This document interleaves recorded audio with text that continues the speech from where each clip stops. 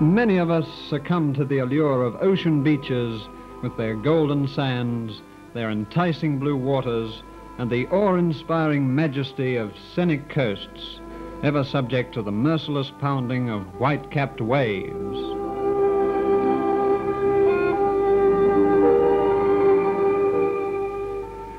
But being coast dwellers, when holiday time arrived, we sought fresh fields, a change of scene, away from these watery wastes and sodden climate to the comforting warmth of the sunny north.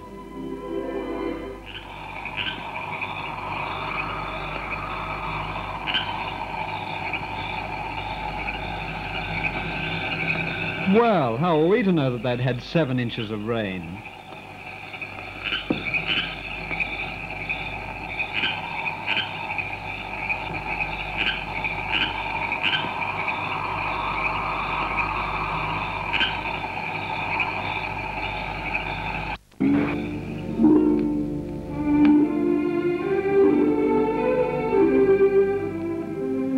The greater part of our holiday tour was spent in the Marysville district, which is surrounded by great forests of dead timber, stark evidence of the irreparable destruction of the 1939 bushfires.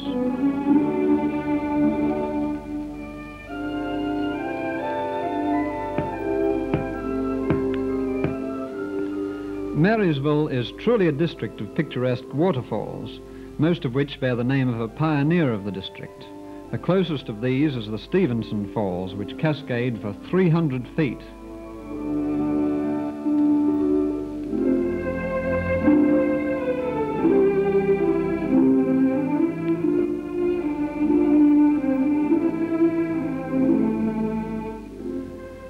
Robart, another of the early settlers, established a lookout overlooking the Cumberland Valley.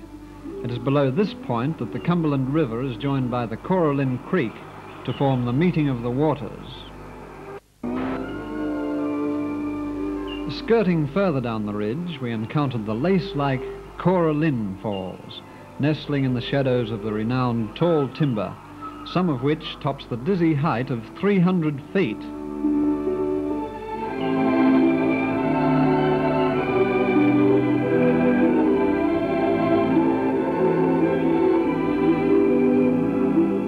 Returning via the opposite side of the valley, we caught occasional glimpses of the Cumberland Falls, which, for the most part, are hidden by dense undergrowth.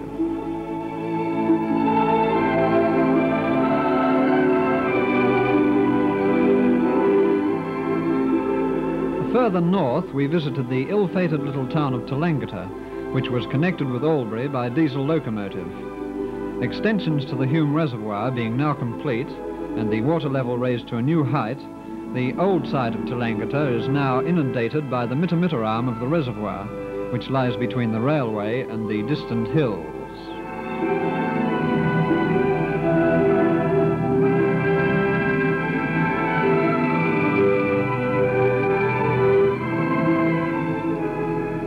As we saw it, Tallangatta was just a quiet little town in which we slept peacefully and undisturbed, except perhaps for an occasional Holden passing in the night.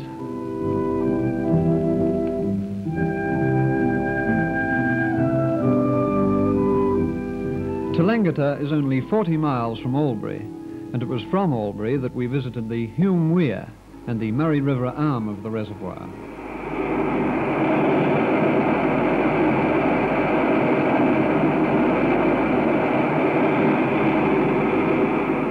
A short distance from the weir along the Murray River arm, access to the town of Bethanga is provided by this unique bridge, which is claimed to be the only 9-span steel bridge in Australia.